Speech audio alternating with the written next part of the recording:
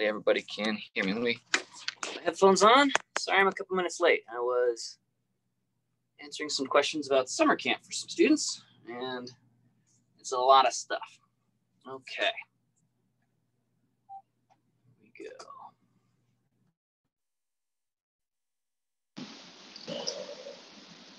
All right. Can you gals hear me okay?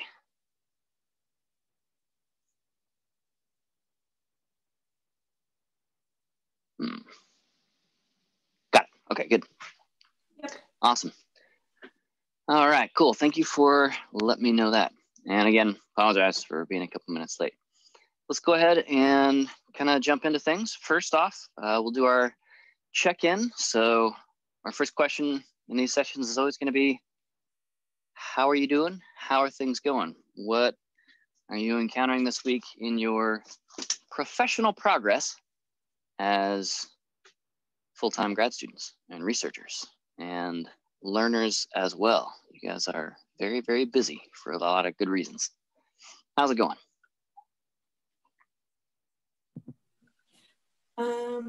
I feel like nothing much is going on, except I did take the library class about EndNote, and it kind of got me jazzed about doing more research for my thesis. So that's exciting. Okay. Yeah, and I did set like my first date to go out into the field, so I'm very excited about that as well. Awesome. Is that here during the semester, or is this planning for the summer? This semester, I'm kind of like doing preliminary, kind of finding somebody else's old plots. So I'm going to start that now, and then I'll be in Illinois.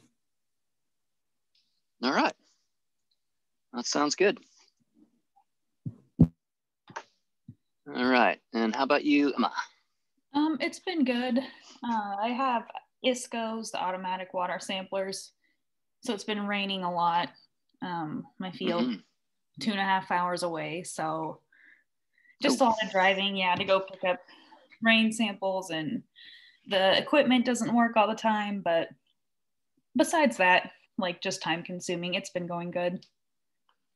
Okay. Just a brief side note on that. So for those of you who are thinking about, how do I put together the schedule for my field work, my stuff that I'm doing for my project, the seasonal timing of rain in the case of your project, Emma, is going to be paramount for this. And also it's going to drive, no pun intended, the line item in your budget for travel. So it's what, 56 cents per mile reimbursement, both to pay for the gasoline, but also the wear and tear and the oil changes, and eventually, the transmission fluid changes and all that stuff if you're using a personal vehicle. And it's something similar if you're using a university fleet pool vehicle. So you may never kind of, as a graduate student, see the billing on that stuff happening, especially using university vehicles. That's probably the domain of your graduate advisor, the PI or principal investigator on your project. But those 2.5 hour trips each way, you want to think about, okay, so when I pivot from being a graduate student to a professional researcher or, project manager or other leadership capacity, for the agency or company that I'm working with or my own business, stuff like that, that has a real cost. And so part of our role as your advisors and committee members is to make sure that to the extent that the project you're working on has any kind of a travel component, we definitely have to think about how can we pay for Emma's miles so that Emma, as a graduate student, is not having to eat the cost of this stuff. Because if that's the case, then, we've got a lot more risk baked into the project because, the project is asking you to take on some of that cost yourself. So somebody a couple of years ago, typically, had to sit down and say, okay, so this future grad student, a couple of years from now is going to be heading into the field all spring long with the spring rains here in the Midwest. And it's going to be at this set of locations, a couple of hours away from Carbondale. I need to budget X thousands of dollars for those back and forth trips. so that we can pay that student back or provide a vehicle for them. So that stuff isn't necessarily like pure science. It's vehicle reservations. It's calculating with Google Maps how many miles it's going to be and stuff like that, multiplied by the number of trips that, you know, past meteorological records are going to suggest that you have. But it's absolutely a part of running science, not so much science, but all of the logistics around it. And your thesis proposal is excellent practice to start thinking about some of those kind of details, like, you know, how many ISCOs can we get out there? And if we tip over into, you know, 15 ISCOs versus 10, maybe we get more data, but we got to balance that against another field site, the extra fuel cost, and graduate student or other field researcher time to manage more sites. So it's not necessarily a linear change in cost for a linear increase in the amount of data that you get. And for a lot of these quantitative projects, we want to get as much data as we can. Okay, but there are lots of ways to figure out what's a good sweet spot using statistical tools called a power analysis that lets you know what to put in there. So kind of a long sidebar on just mileage and driving and maybe the less glamorous parts of being a grad student, but I don't know, some of us are kind of wired to really enjoy those drives and stuff like that. So it's a nice collateral benefit. Okay, that sounds good. Very cool. I'm sorry, Emma. So you are heading out into the field lately, and Emily, what about you? What's your schedule coming together like this semester? You gonna be around or mostly out and about getting stuff done? I should be around. I have a pretty open schedule on Wednesdays, and that's when I'm thinking about going out into the field to get things started. So I shouldn't have to miss anything. And I'm just working out at Trail of Tears. So yeah, I probably won't get that going. I mean, you know, full force until the summer. Great. Okay. I will, I got a couple more summer camp meetings to run this afternoon, but kind of in between things, I'll start posting just the more lecture-y stuff now that we're a couple of weeks into the semester and we've got our feet on the ground with starting to put together outlines for thesis proposals, if you haven't already done so. I got a great question from Stephen the other day that he's already got a thesis proposal and an earlier draft of that in kind of an outline form, but it's a little bit of a different form than what we had as an example, kind of that template we were talking about this past week.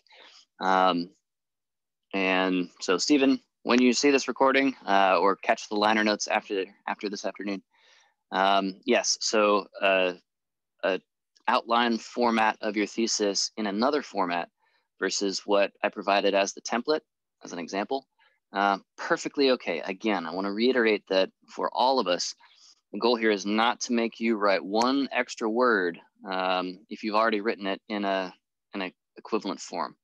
Copy paste stuff that you already have to the extent that that fulfills the requirements for this class. And again, if you haven't gotten to the point of putting together an outline, so our next step will be a more detailed outline.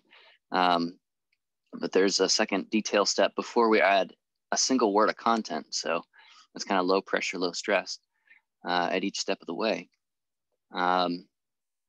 This hopefully will be a good scaffold for you, and you can fairly nimbly move from this class to what your advisor and your committee want to see in front of them, you know, by the end of the spring or maybe over the summer, maybe even into the fall. Kind of just depends on when you started your graduate studies. Okay, so let's check in with some of those assignments. All of these don't have much of a firm deadline attached to them. Everybody in this class is herding a different set of stray kittens in a different direction at different times. So again, all of these deadlines, very soft, very flexible, but I'll do my best to sort of chunk out all of these things for those of you doing any of this for the first time, so that each step by itself is not a particularly big deal and it's something you can kind of jam out pretty quickly. And then We'll sort of fill in more and more and more as we go. And by the end of the semester, you've got a complete and ready to go thesis or dissertation proposal without too much stress at any given moment. So Emily and Emma, what's your status with outlines? How did that go? If you had a chance to work on that, maybe you are already well past that point. So how's the outline going so far? I did go ahead and turn mine in. I haven't had time to specifically talk with my professor about it, but I did kind of compare the outline that you posted online versus one of my professors or advisors, I guess, last graduate students. So I was kind of like looking at how they formatted their paper, and then obviously once I kind of do more work on it, next time that I see my advisor, I can like amend it from there. Great. Yeah, every advisor is going to be a little bit different in their needs and recommendations. My wife works as a veterinarian and said that you ask 4 veterinarians and you'll get 6 opinions. Professors are very much like that. So whatever the quirks of your particular kind of discipline within forestry or other natural resources type projects, even each individual journal that you guys might be targeting with, 1 or more manuscripts out of your work, they're all going to have some quirks. Some want you to use the word methods. Others say never use the words methods. We all know what you're talking about. Be more specific. You need to start your method section with something like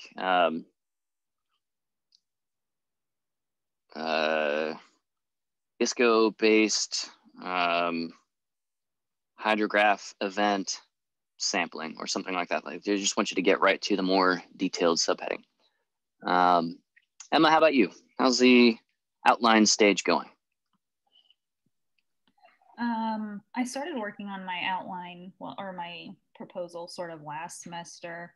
It was really slow going. And I'm still having a hard time, not necessarily a hard time. I just haven't decided what parameters really I'm testing for my thesis, and the project's ongoing, so it's for NRCS, so I'm collecting a lot of other data. So I just haven't really decided yet. So I did just work on, like you said, the headers, and I turned that in, and I have a little bit more of an outline for like my introduction and lit review just in my notes somewhere. Awesome. That's exactly where we're living this week. So our next move is to take that just level 1 headings, basic stuff, introduction, background, or lit review, or previous research, another name for it, methods, and maybe budget, maybe timeline. Budget and timeline tend not to go in the manuscript, but they're a useful little blurb for a proposal, of course, on the front end to make sure you got all that sort of planned out. Our next move is just going to take that to the second level headings where within the introduction, you might have sort of a historic scope, a spatial scope, a sort of human considerations and needs scope, like economic uses of some of these watersheds, that sort of thing. Within literature review, the second level heading under literature review might be the first of 3 major theories that you definitely know, regardless of the operational details of your method section. You're definitely going to be drawing heavily on these 3 sort of bodies of existing research, or again, big theoretical models, that sort of thing, as big guideposts for how you're thinking about your project and answering your question.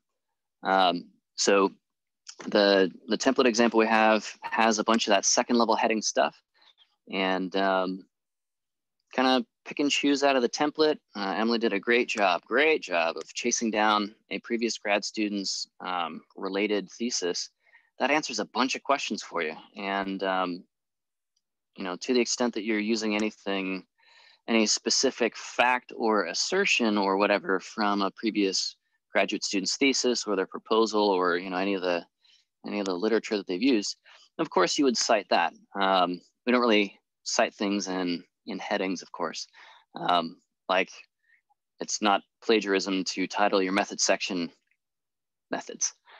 So don't stress too much about that. But as we get kind of through the layout section, the organizing the basic structure and sequence of your thesis proposals, and move past that into filling in specific one factoid or blurb or key phrase, maybe a sentence if you're feeling super fancy, for the content within this organized outline that we're generating right now this week and into next week. It's not a bad idea to start thinking about and looking ahead to something like, again, EndNote, like you caught the seminar on earlier, or the training session on. Zotero is another freemium thing that was created by a not-for-profit or a social benefit corporation, using a bunch of grants from the US government to provide researchers EndNote-like capabilities without having to pay the license fees of EndNote to maintain that. Microsoft Word itself has a built-in citation manager. It's not amazing, but if you really just don't want to learn another piece of software, but you want something that will do the formatting of the citation for you better than a completely mindless just text list of citations, as in your annotated bibliography, you can use words and get pretty far with that. There's also free and open source software called BibTeX. And as with all free and open source software, there's like 50 different flavors of BibTeX with different free and open source software authors contributing different parts and looks and feels to it and graphical front ends and that sort of thing. And people have been using BibTeX for decades. It's very, very powerful and flexible, but it's not quite as maybe pretty or integrated as Words is. And I think EndNote is probably maybe a sweet spot around Zotero's level of complexity and functionality versus BibTeX, which is free and it's the kitchen sink. It's got everything. It's like using Outlook for mail. You could probably pilot the shuttle remotely. Well, we don't pilot shuttles anymore. Pilot SpaceX's Falcon Heavy rockets remotely using Outlook. It can do anything, but maybe it's overkill for some of us. So this is a good week to kind of poke around with some of the different options, see what you like. People typically gravitate towards one or the other. So back in the bad old days, we just used to use flat text files. You can't even do bold or italics, just plain pure text to capture citation information, because any computer anywhere could read that file and you could use it, but you'd have to format everything manually every time. You need to switch from APA to MLA to Turabian to Chicago to inline citation versus footnotes versus endnotes. It was super hard, but very safe in the way that you can't break a text file. At the opposite end of the spectrum, you have proprietary, powerful software like EndNote, where over the years you build up this huge EndNote database and you're kind of locked into EndNote over time. So, whatever you decide is good for you, is the right answer for you. But just, be aware that you have some good options, and I want you to have the space, kind of the runway to pick and choose what you feel is right for you. That's pretty important. If you set it right at this phase, then you're going to save yourself a lot of heartache migrating from one citation manager to another much later on down the road, when you might have hundreds, or as a PhD maybe eventually you can easily have thousands of citations over time to manage. Okay, so all I have to say, all we got to worry about this week, and it's not much to worry about, is those second level outline headings, and start looking ahead to what you might feel might be the best flavor of citation manager or approach for that sort of thing. Okay, and sort of in addition to that, I'll start releasing some of the ethics of research, the philosophy, history, that kind of stuff, and we can sort of low-key move through that stuff, each at our own pace, according to your fieldwork needs, especially even this early in the spring or this late in the winter, I guess. What questions do you guys have for me relative to second level outlines. Again, copy paste if you already have something. Don't write anything new if you've already written it. Or looking to citation managers or any of our sort of being a scientist, being a researcher class content, like the ethics, like the history, like the philosophy stuff. What questions can I answer for you? I had a question on my annotated bibliography. Okay. So the thesis that I did reference to do the general outline is, I believe, unpublished. And I got a couple documents from my advisor of past studies, since I am working on kind of like a follow-up project. But I like tried to find them online and I wasn't really successful. So then I was trying to figure out how to like cite them if they're unpublished. And I didn't know how to do that. That's a great question. Let's jump right into it. Okay, so there are a couple of different ways to incorporate things that are not yet at the gold standard for general science consumption. So a blind, peer-reviewed, and published with revisions manuscript is the gold standard, period. So when you send off whatever journal article, comes out of your thesis so that the rest of the world can benefit from your hard work, that's going to go to a panel of typically 3, sometimes as many as 5 to 7 manuscript reviewers who will be professors in your field. They'll be PhD level or terminal degree level. Some fields stop at a master's, and that's fine. It's whatever. People who are interested in sort of advancing the state of the art in your field, and they'll provide commentary, edits. They'll disagree with things that you say, and so forth as a part of the peer review process. So later in the semester, we'll talk about what that is. It doesn't really matter for us at this point right now, putting together outlines and thinking about citations and how to cite things. But that whole process, it's rigorous, it's difficult, it's kind of slow. The fastest anything gets sort of reviewed and then accepted for publication is about 6 weeks. And that is ramming things through as hard as you can. It can take over a year, actually, for a more controversial study, a bigger study, a more difficult study, a multi-center study. So like lots of different research field sites in many different places instead of one local region. So all that to say, that's our gold standard. But sometimes that is just not possible for a particular data set, for example, that you are definitely building your work off of and that is trustworthy and ready to go, but maybe in the middle of that review process. And that's not a problem. It's not anybody's fault. It's actually a really good thing that it's in review. So you can say, instead of in the APA style, which is like the last name of the first author, comma, the year of the publication, it'll be the last name of the first author and maybe additional authors, comma, in review or in press if it's been accepted, but it's not visible to the public yet. Or in some cases where it's like just a spreadsheet of last season's field data that nobody's even written up yet, but you're definitely building your thesis off of that because it's trustworthy data. And you feel comfortable asserting that to your committee and that sort of thing. You can say, you can cite the author or the creator of that data, and sometimes you can say no date or even just unpublished data or what have you. So the specifics of that, like your committee member is not going to be any more or less helped along in understanding your project, seeing in review, in press, no data, unpublished data, or no date, unpublished data. We've all encountered and had to cite stuff like that from time to time. It's just, it's part of how it works.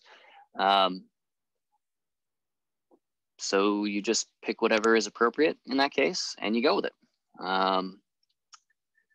And then you just move on and do the rest of the proposal with all the other citations. Okay. But then, eventually when you go to publish this, a year from now, maybe it is published. Maybe it has been successfully reviewed. Maybe it has picked up that date of publication and so forth. So you just go back and, kind of update the citation and everything's hunky-dory. Always cite. If there's any question, cite it. Unless you generated that information, cite it. You're never gonna look bad by having lots of citations. Okay, sounds good. Cool. Thank you. Great question. Oh, any others? I did have another question. Maybe I missed this, but is there like a specific citation format that we're supposed to be using for forestry department? No, or is it is literally, and I mean that in the sense of literally, not in the Zoomer sense of ironically. Whatever your advisor or committee, typically your advisor says. And so your advisor is going to get that question from every grad student. They're going to sit for a moment and think, okay, so Emily is probably going to publish in the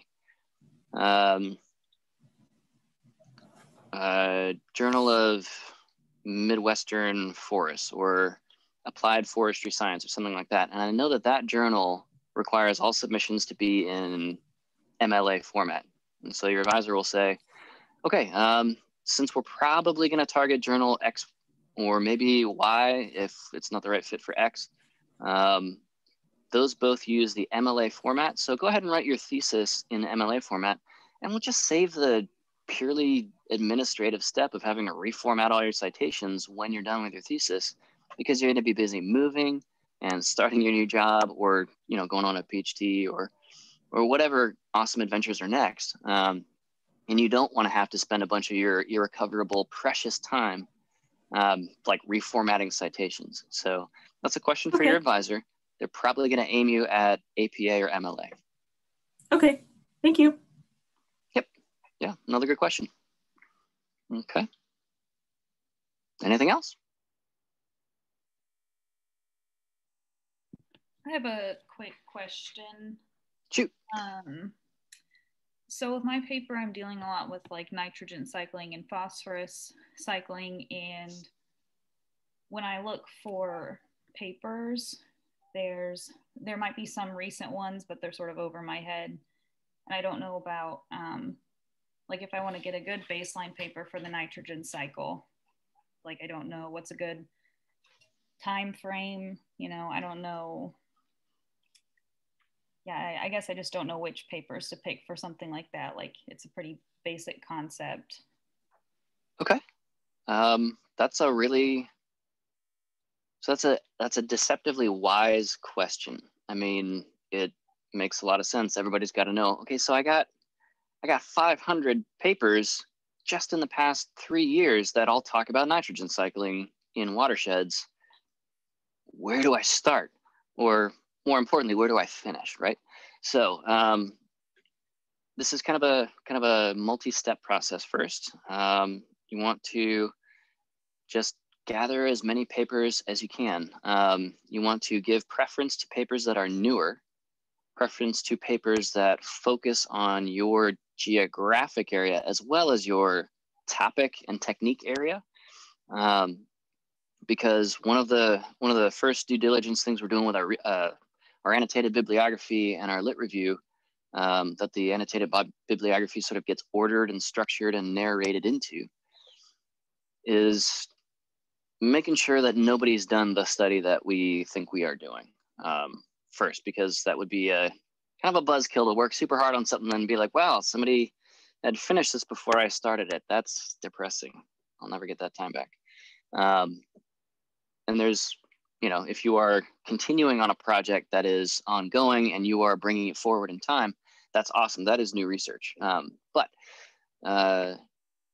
So you want to prioritize things that are newer and closer. You also want to prioritize alongside those, and this is kind of in the opposite direction.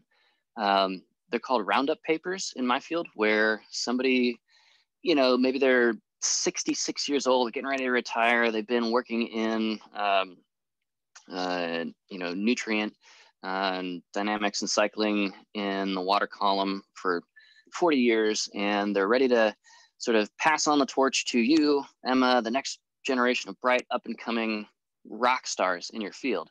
They'll write what are called roundup papers, which are basically like a literature review piece. Like there's no new research in there, but it collects and provides some sense and a narrative and ordering and sequence and context and some evaluation, some interpretation of what are the important parts of nitrogen cycling in farm fields in central Illinois. Like here's a list of 85 citations, 85 different studies that all have something to do with this. You can sort of shortcut and footnote all of that stuff into your paper by citing the roundup article, because the roundup article is giving you, the researcher, putting together your annotated bibliography and then your lit review.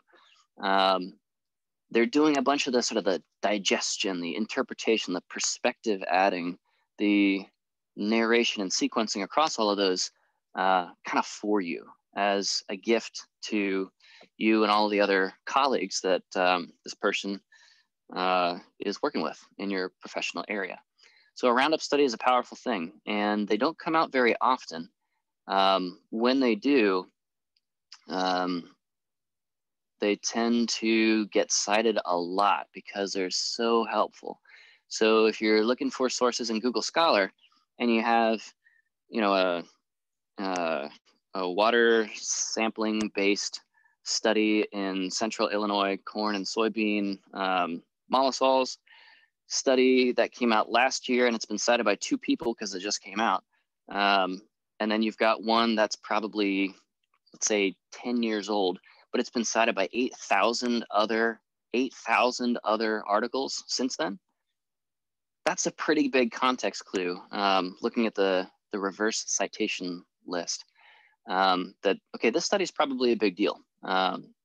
So some of the most sort of foundational studies in human survey research, for example, were put together by this researcher Dillman, who did a bunch of interesting survey work, but really a lot of Dillman's work was to develop surveying as a tool, as a practice, as a statistical set of techniques that make sense within asking people survey questions.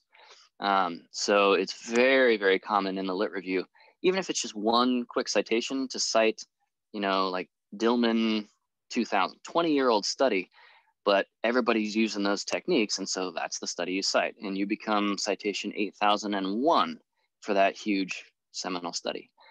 And the way that you know to kind of call it good, to stop looking for more studies on your particular topic area, having found some studies only cited by 2 people, but super fresh and tightly tied geographically to where you're working, and an older study that's been cited 8,000 times, but it's 20 years old. The way that you know to say, okay, I've got enough of an armload of these different studies is when you reach something called, that researchers call theoretical saturation, when you're not really learning much new from each additional study. So the first study that you find on your work tells you a bunch of new things that you didn't know before. The second study is going to overlap with that some, but also tell you some new things. Third study is going to overlap with both of those other ones and add a few new things. Every once in a while, you get another study that tells you a bunch of new stuff. But after a while, you start reading papers and it's like, these guys are citing all the same stuff that I've already found. I can kind of predict what their methods are going to be. Yep, they're doing exactly the same thing I'm doing. I'm not learning anything new from this study. It might be from another geographic area, but they largely found exactly what I'm expecting to find. That's about stumbling into theoretical saturation. So this is also the answer to the question, how many citations do I need for my proposal? Very common question for grad students. How many? Okay, but like Park, just give me a number, you know, like, so I can call it good and move on to the next step and feel good about it. That number is going to be a little bit different for every field. So I'm not going to give you a number like 50 citations or 10 citations or 200 citations. We'll see that entire range in a thesis proposal. And any one of those can be correct as long as that 50 or 200, probably not as few as 10, but something in the range of, dozens. That's probably going to be a pretty good clue to us, your committee, your advisor, that, okay, Emma, she has a pretty good grasp of what's going on in this field. Like, we're going to talk in a lot more specific detail in our one-on-one or our research team meetings about our study and so forth. And I might kind of ping her with a study that just came out that I helped review or something, and it's in preprint form. And here's a pre-press copy of the manuscript for Emma to incorporate in her lit review. But if we see that you've got a pretty good coverage across the range of considerations for your study, that you did the work, you sat down in front of the computer or a bunch of printed off journal articles and got the whole ground covered across them. So methods, the chemical reactions involved, the geographic, the social context, maybe if that's an issue, like the economic side of water quality. If you've got some studies sort of covering all the angles that we, your committee, and your professor can think of, by hitting theory saturation and finding enough studies, but not to the point that you're finding a bunch of the same stuff and you're not learning anything new, but you're just spending more and more time and effort on it. That's it. That's enough. And we're going to be happy with that. We're going to sign off on that part of your thesis proposal. Okay. So that's kind of a long answer to one question and then sort of the implied question behind it, but hopefully that helps. All right, so go for theoretical saturation, go for some studies that are as close to your study spatially and time-wise and sort of research question and method-wise as you can, and they'll be cited by relatively few. And look for one or a couple of those really good sort of meaty roundup manuscripts where they didn't do 1 second of new research for that, but it might be 10 or 15 pages. I mean, long for a journal article of just up to a couple of hundred really good high impact studies placed into context and a good sort of professional story. Okay. And that'll get you there. Easy, right? It's really helpful. Thank you. All right, good, cool. I'll try and capture some of these chunks of advice, for your classmates on our course website as well, just to kind of highlight it and make it available in a different way versus these videos. So what else? We still got time for a couple of questions, and I'm happy to make this as smooth for you as I can.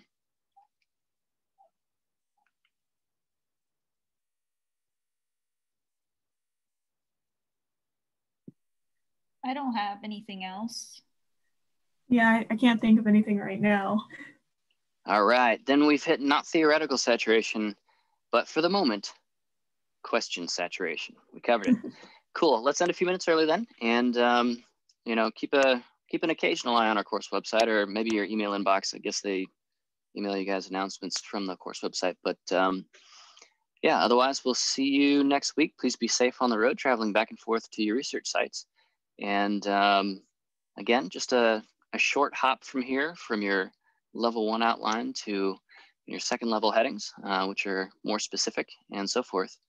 And pretty soon you gals are going to be kind of all set. This is going to be a fast semester, but that's a good thing.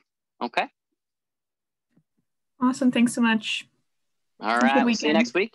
Take care. Be safe. Bye-bye. Yeah.